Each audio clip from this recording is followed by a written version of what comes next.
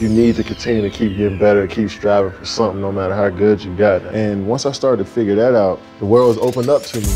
Welcome to the Boardroom, where we're going to have candid conversations with some of the greatest minds in sports, business, and tech about what's really changing the game. This is the kind of stuff the leagues will need to think through. Half the league would be out in like 2 years. It's crazy. Time is valuable, man, and it's the most precious thing in the world. What I really, truly love about the game is being true to you. If I'm comfortable in it, and then I'm rocking with it. It's cool to see your message and what you have to say go so far. If we pitched Twitter in 2006, what would you have said? Probably would have scared me at that age.